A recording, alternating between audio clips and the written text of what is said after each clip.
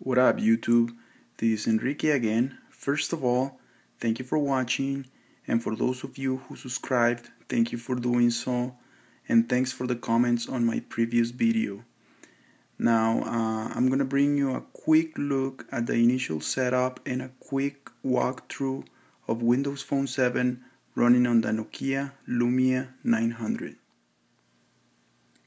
Alright, so let's go ahead and power up the device and see the initial setup. One thing I gotta say is that this thing is a fingerprint magnet. I don't know if you guys can see that on the video. I am assuming that Nokia did not include an oleophobic coating on this thing. For those of you who don't know what that is, it's a special coating that some devices have and helps with fingerprints. It doesn't totally get rid of them, but it does help a little bit. Alright, so let's go ahead and see what's going on here. Welcome to your Nokia Lumia 900. Get started. We want to do English. Terms of use, we're just going to accept that.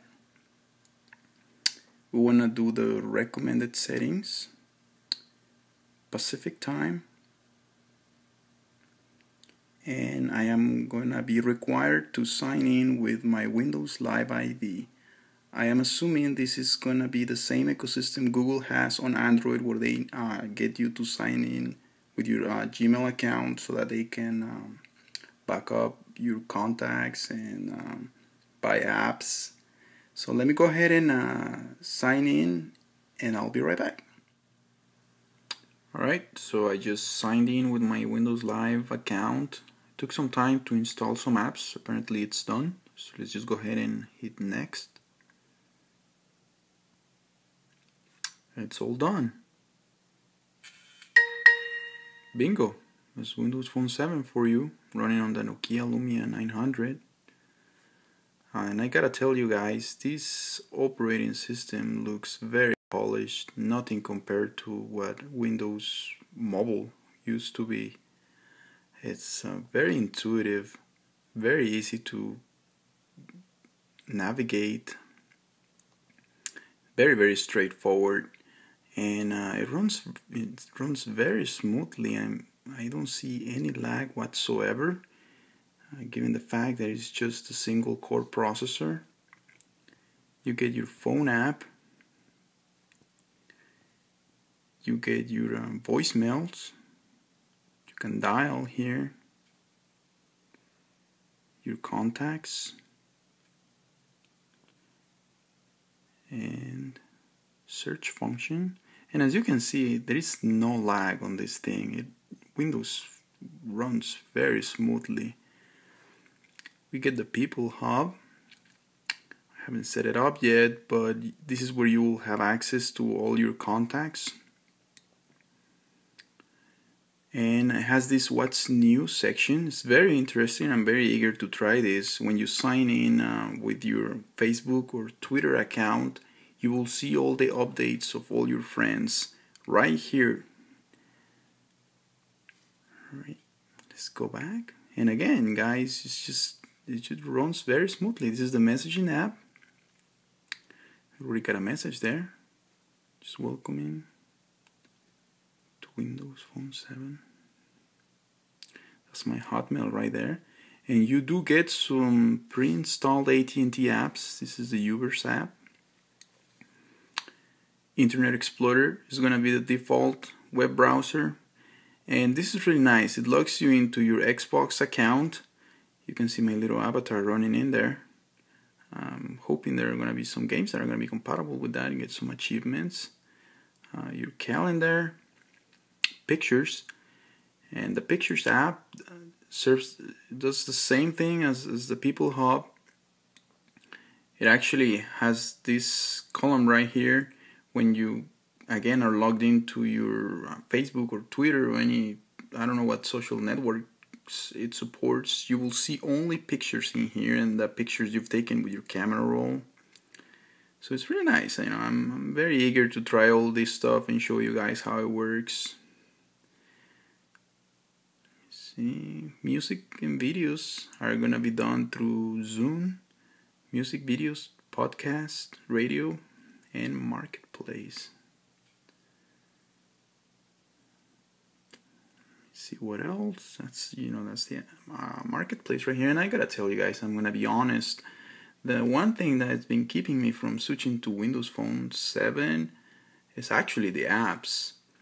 I just read that they just passed the 70,000 app mark, but I don't know if they're gonna have the apps that I use every day and very essential to me.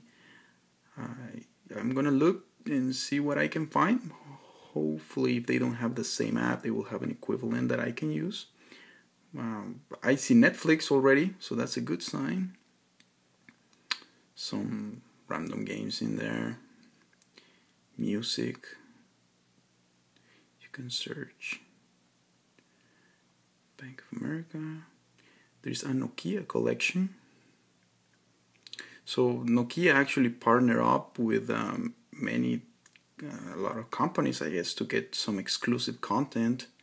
You will see CNN, ESPN content in there. I'm going to download all of these apps and show you guys how they work and what's the big deal about them, but it's just the Nokia collection.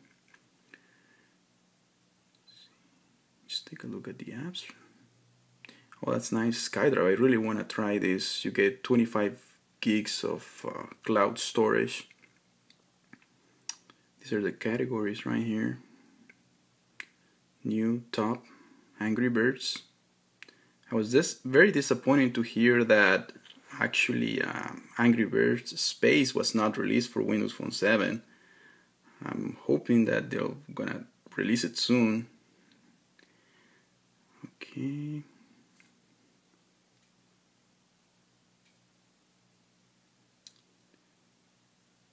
Let's just look at some games in there. Xbox Live games. Alright, so enough of that stuff. You get AT&T Navigator, AT&T Radio, ESPN, Local Scout,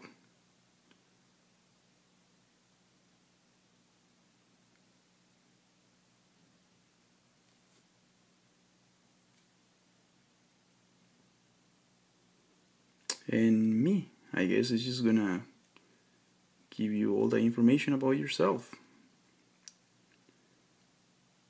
Right, and again you have a code scanner, AT&T Radio, bunch of stuff in there, your calculator, help, how to, and your settings. Oh, and the default video application, I guess, is gonna be Tango, which is really nice. A lot of people are using that. So that's Windows Phone 7 running on the Nokia Lumia 900. Alright, so before I leave, I wanted to leave you with a couple of comments from my previous video. I think they're very valid.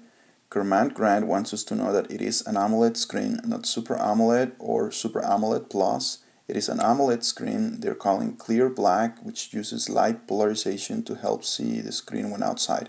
Very nice considering how difficult it is to see AMOLED displays in direct sunlight.